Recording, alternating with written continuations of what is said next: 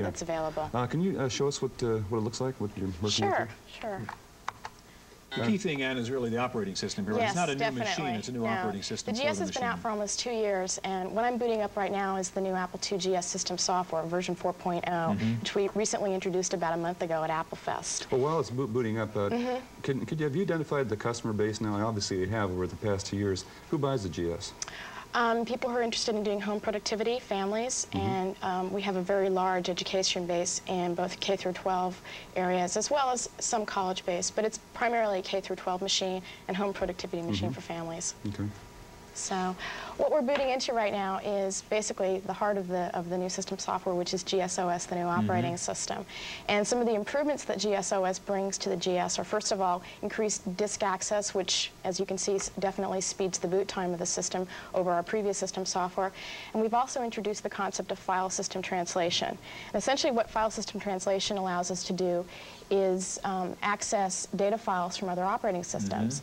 And what we've done is we've created new tools called FSTs, or file system translators, which allow us to do that. And one of the things I'd like to demonstrate today is the file system translator for the High Sierra file system. And as you can see, we've got a system right here that's configured with CD-ROM. And one of the things that we can do is, through using the High Sierra FST, we can actually access applications, CD-ROM applications such as Bookshelf, which is from Microsoft. And bring it right into Multiscribe. And bring it right into Multiscribe. Multiscribe is a very popular GS word processing program. A lot of our users have it. So what I am right now, I'm in a Multiscribe file. And what I'm going to do is go into my disk area, and I'll go ahead and scan through some of my different volumes here until I bring up Bookshelf. And I'll go ahead and open a Bookshelf file. Let's just say I want to access Bartlett's quotations, for instance. And I've actually imported a data file from Bookshelf into my Multiscribe package. And this really opens up the world of CD-ROM for our users, and especially our education customers are very interested in being able to access all the data that you can find on CD-ROM applications. What other kind of applications do you really see in the CD-ROM area? Well, CD-ROM is really a new industry for us, and it's really exploding, and we're supporting it now with the CD-ROM drive that we introduced in March. And this is the first time we've actually supported it on the Apple II line. So any large storage application, this one is a good example. I guess encyclopedia. Exactly. Exactly. Quickly, Ann, could you run us back to the operating system and show us some of the new tools that are in the OS? Yeah, in addition to the new operating system, we've created 2 new utilities that will really help our users better manage their hard files, as well as configure their systems. As you probably know better than I, computing is becoming much more complex. And so 2 of the new utilities that we have, what I'm launching right now, is the installer. The installer is a great program because it allows the user to really easily configure their systems. If you start adding hard drives and CD-ROMs and various other things, it becomes somewhat complicated to make sure you have the right drivers. So on the left-hand side right here, I have some of the different drivers that you can add to your system, everything from MIDI to image writer support to CD-ROM support. Let's just click on CD-ROM and install this driver. That way I know I'll definitely be able to run this program. And what you can see right now is a little box that's giving you feedback on the process of adding the driver, as well as what files are being added. So you don't have to worry about the different system file management. It's taken care of it for you. You've got one other new utility in there, don't you? Sure. Let me get out of this, and we'll go into the advanced disk utility. Right. And that lets you do what?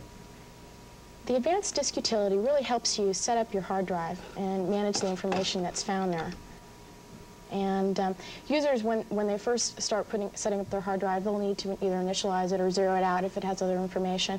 But another important element to this is partitioning, and that's something we haven't supported prior to today, or actually in the last month.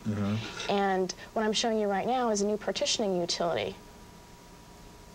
And what I have on the right side here are 3 different partitions that we've set up on this particular hard drive, and I'll show you that we can change the partition size, as well as... and why are you partitioning the disk? Sure. One of the reasons you might partition a disk is to have different file formats. Maybe you want to mix Pascal files with Protos files, things like that. So I can add and delete partitions and change the partition sizes. So Okay, Ann, can I ask you to load up Stu's program Sure. while I talk to Stu? How important is the 2GS as a product line to software developers like Activision? Well, Activision is really dedicated to the Apple IIgs and to that education and home marketplace that Ann had mentioned. To the large growing developer base, I think you're seeing a lot more activity in the GS as some of the original Apple II developers have now started shifting their emphasis over to the new machine. Do you have any idea what the size of that market is now? Right now there's over 300,000 2GSs installed, and that's growing. We anticipate, as what happened last year, that during the Christmas quarter, they'll sell more Apple IIgs's than any other Apple CPU. Stu, you've got a paint program from Activision which takes advantage of the graphics of the GS. Describe it and show it to us. Yeah, this is PaintWorks Gold, and PaintWorks Gold is one of 8 products that we make for the Apple IIgs. PaintWorks Gold was derived from PaintWorks Plus, which is a 512K version of the product for ease of use and has made its way into many schools. What we're going to take a look at here are some of the advanced features that you can do with the 2GS using PaintWorks Gold. Now, the image it's going to load is one that you may have seen. It's the Taj Mahal. And we're going to use 2 features, Slippy Colors, which is a unique feature, and then masking colors to make the Taj Mahal actually reflected in the pool below. What Slippy Colors actually allows you to do is define colors for your lasso tool to slip around. So we're going to define all the colors that are used in the sky. Then we're going to choose our lasso tool and select the Taj Mahal. You'll note once I have released this that just the Taj Mahal is selected. This allows you to pick out objects that you want from any painting. Now we're going to go ahead and flip this Taj Mahal around to paste it down below. So we'll just flip it vertically. And now we have our Taj. Now I'm going to move the screen around a bit. So first we'll cut this out, grab our handle. Now let's paste in the Taj Mahal. As we move it up, now we have a perfect reflection. Well, near perfect, because you can see it's overlapping the grass. Well, that's where masking colors comes in. We can actually mask these colors so that you can paint behind them or around them. Show us how you do that. We'll go ahead and mask some colors here. And I'm going to mask every single color and then unmask the colors that may be in the water. Now you'll note as it has made its selection that instantly the Taj goes behind. In fact, you can actually paint behind the other objects that you see here on the screen. Now the last thing that we're going to do here is just make this a nice sunset picture. And we'll do that by changing the colors. Now the sky was actually created using some gradient colors. We'll go in and change those colors. We'll choose a color of red, and I want to adjust my entire palette to it. And I'll start picking out some oranges that might work well in a sunset sky.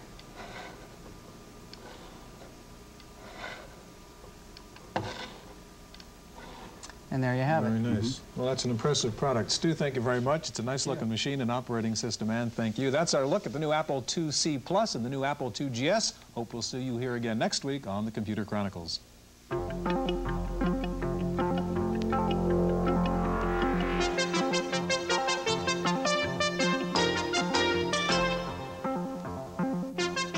the Random Access file this week, an announcement from Toshiba that could replace